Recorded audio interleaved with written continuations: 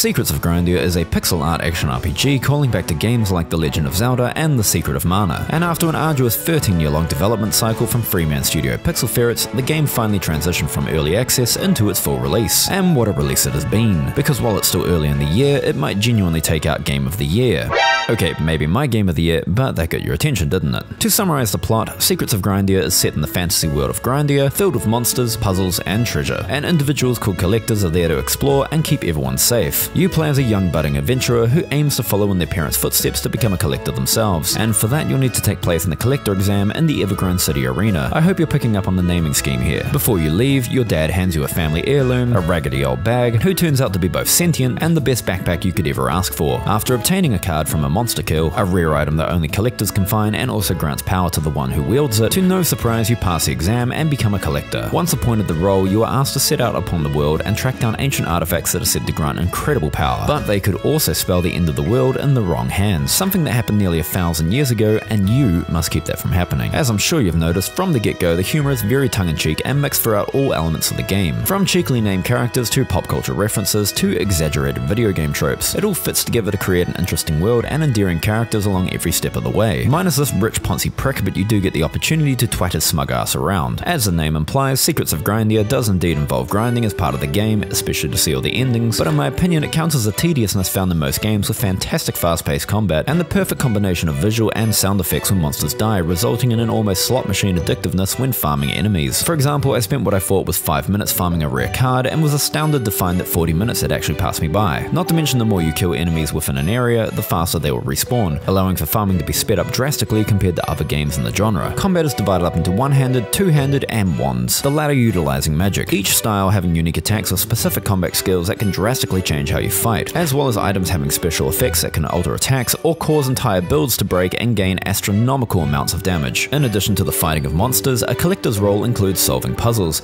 and oh boy, Pixel Ferrets wasted no time with them. From simple move the block trials to complex teleportation and reality bending sequences, the team's full creativity is on display and will certainly have you scratching your head looking for the solution, or at least it did for me, but I'm a ficky dum-dum. Adding to that, boss fights, much like the general public trying to walk in a straight line, proved to be quite the challenge. Utilizing a variety of attacks and a sprinkle of bullet hell mayhem, boss fights feel like a combination of solving a puzzle and a fight for survival. One of my favorite showcases of this is the Seasonne Hydra fight. Each Hydra has a season-specific attack, and you have to constantly adjust the seasons during the fight to manage their attacks and prevent yourself from being overwhelmed. It's a genius implementation, and it's felt throughout almost every single boss encounter, keeping them feeling very unique from one another. On top of everything, the battle music is a hell of a jam, and the later boss fight themes are just outright awesome, so much so that I have no doubt they'll be in my Spotify yearly wrap-up. While the story and tone of the game come across as lighthearted and kind of goofy at first, it does take on a slightly mature tone towards the second half, and establishing that maybe this isn't quite the picnic trip we expected it to be. During my playtime I often drew some small parallels between Secrets of Grindea and Undertale, most notably that Secrets of Grindea does lean into the deconstruction of the RPG genre, as well as the game being a slight meta-commentary with quests and dialogue often referencing, if not fourth wall breaking, the silliness of sending a complete stranger on tasks, as well as the concept of grinding within video games at the promise of power and rewards. Don't be swayed away though if you're expecting to be constantly subverted, because the world as a whole is charming and filled with characters that you can't help but be enamored by, and if anything the roguelite arcade mode will have that 3 AM just one more run grip around your neck. Simply put, I loved my time with this game and has been on my mind since completing it several weeks ago, so I thought I'd use this as an excuse to recommend the game that might slip under the radar to the majority of people. So whether you're an RPG veteran or you only play Call of Duty, I'd recommend checking out Secrets of Grindea, if in the least to experience a game that feels like a labor of love that is filled to the brim with charm, lovable characters, fantastic gameplay, and some banger music soundtracks. Now if you'll excuse me, I have another card I need to farm.